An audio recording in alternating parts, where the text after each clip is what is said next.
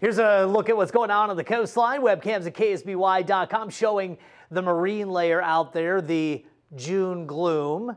Do you hate that term? Well, I've been running a poll, and the answer is clear. No, you don't hate it. No. 91% June gloom is okay.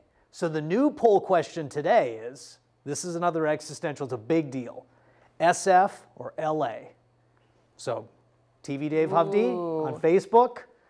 It's very, very close. It's nip and tuck. Yeah, nip I'd imagine.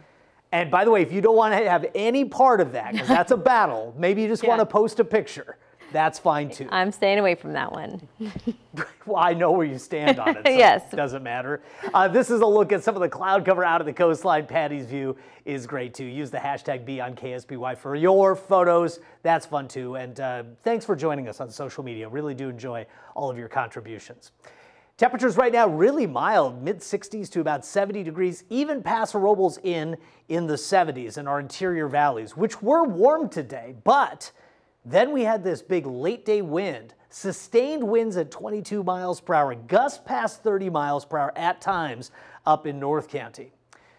Daytime high, Pismo Beach, 64 Hearst Castle, 71 Lompoc, 92 Paso Robles, 93 in Cuyama, Goleta, 69, 72 Santa Barbara and San Luis Obispo, 74 Santa Maria with 79 at Santa Ynez. Where are we going tomorrow? Slightly cooler in North County. Mid-80s or so, and you can see how quickly temperatures will yet again fall off like they did today. Pretty common pattern to get these late day up valley winds when the interior is so much warmer than the coast. Well, the coast again tomorrow. Early clouds, stubborn clearing at the beaches, but should clear in the coastal valleys like San Luis and Santa Maria. So low 70s for daytime highs. And like today, the winds will be there in the afternoon. A breeze, I would call it, but not particularly strong on the winds. There you can see the low clouds already tumbling into the coastal valleys again. It's up against us in the south coast. There are a few gaps out by Gaviota, but again, we're watching that. There was some activity up in the Sierra, not as much as yesterday. Most of the thunderstorm activity is off to the east. Very common pattern here. It's hot over the landmass. We have high pressure off the coast. That's an onshore breeze, and that's one of the reasons we have this really bankable June pattern. There is one change moving forward.